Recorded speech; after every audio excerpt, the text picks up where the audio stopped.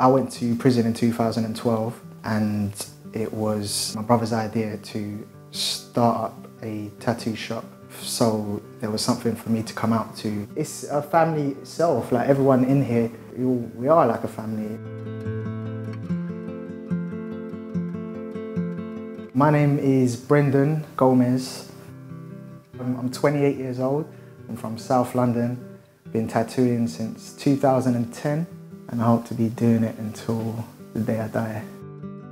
I got into tattooing because I've always been able to draw and into drawing since I was little.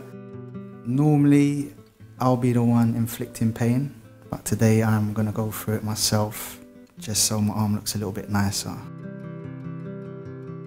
Basically, it was something I'd actually drew when I was in secondary school, so I must have been about 15. So I knew I wanted a crucifix. I just happened to see a tattoo shop in Croydon when I was passing through, so I said, that's where I'm gonna go get my tattoo. I went back there the next day and I wanted these rosary beads, but I actually wanted the rosary beads to actually wrap around the arm behind the crucifix. He convinced me to put it around my wrist, and then he convinced me that I don't need the same amount of beads as a rosary because no one's gonna sit there and count it. Me and Sammy work together, like we're side by side all the time, and even when we close up, we tend to stay late and just, hang out. I've seen his work, so I trust his work. The bond between tattooist and the person being tattooed, to describe it, is like an umbilical cord. I'm getting the cover up today of red roses. That's just to complement natural tattoo itself when it's finished. It's more to give it a finished look. I was tattooing while I was in prison. It was another inmate who was tattooing, and he showed me how to make the machine. You just use whatever's around you. A motor from a radio, spring from a lighter, whatever worked. And then after that, everyone wanted tattoos from me instead of him. My favourite tattoo would have to be the swallow, because this is what I did myself while I was in prison. People tend to get more meaningful tattoos in prison. They're not after just because they want to look good. They'll be writing that have some sort of meaning. For some reason, some colours hurt more than others. The lighter colours, the whites and the pink, tend to hurt more. I've gone through quite a few things. One of the biggest ones was going through a prison sentence, and don't let your bad experiences break you. Just make the most of it.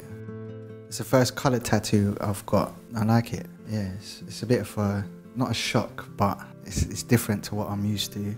I just see tattoos as almost like having a journal. It's like a journal printed on your body. I guess cover it up. It's like ripping out a page of the journal. I got my first tattoo when I was 13 because my mum was like, she opened the tattoo shop when I was 12. I was like bugging her, can I get one, can I get one, can I get one? She was like, all right, yeah, you can get one, thinking that it would scare me off. At the age of 13, I kind of knew I was going to be fully covered.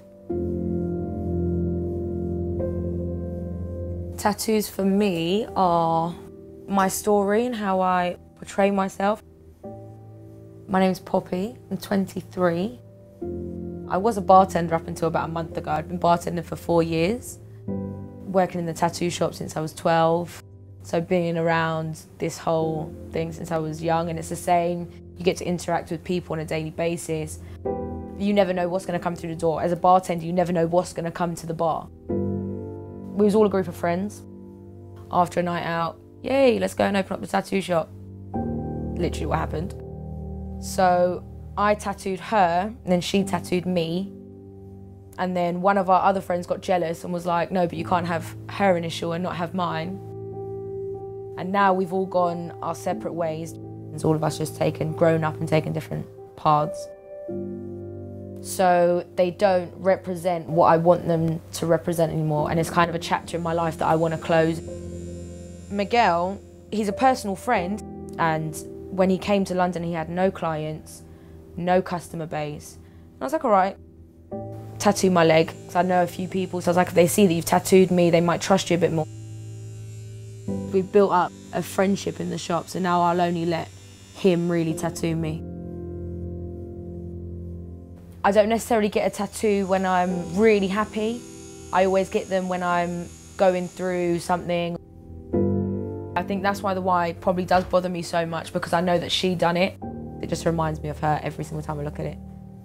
The first point I think is the customer is not happy with the tattoo, so it's coming with that vibration. I'm not happy and then I want something perfect, and you have to do that perfect tattoo.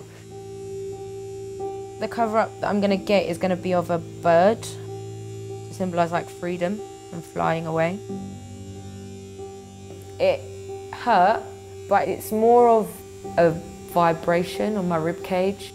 Like, there was some bits that was really sharp, like when you went near my armpit, it was really sharp. Apart from that, I've had worse.